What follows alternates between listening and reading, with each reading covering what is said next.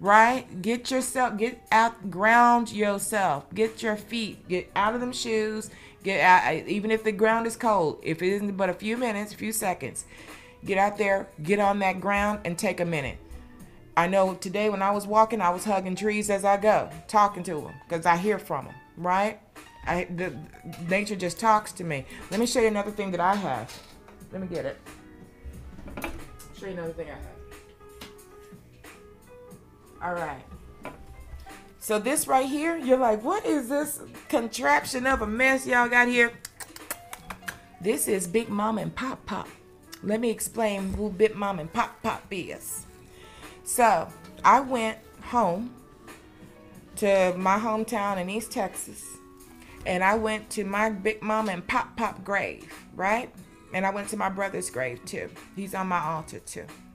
And so I went to their graves, and of course, before I walked into that graveyard, I paid my respects to Oya, Ashe Oya, because Oya is at the gate of the cemetery, right? You don't walk in there unless you pay your respects. So I made sure I bowed and touched that ground and called out her name.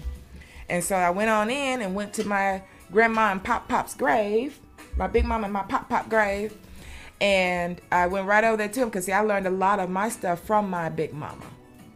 And she's with me everywhere I go. When I'm with other people, like if I'm around people who are seers, I've had it happen so many times where they're like, there's a woman behind you who's waving, like want us to let you know that she's here. And they'll even call out her name. They're like, her name is Ira. I say, it's Ira. It's my grandmama.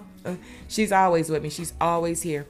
And so what I did is I went to their gravesite where their bodies are held. And they're buried right next to each other underneath the tree, right by the road, right by the road, at the front of the cemetery. I swear that is by design. And so what I did is I talked and let them know what I was doing, and I got some of their dirt,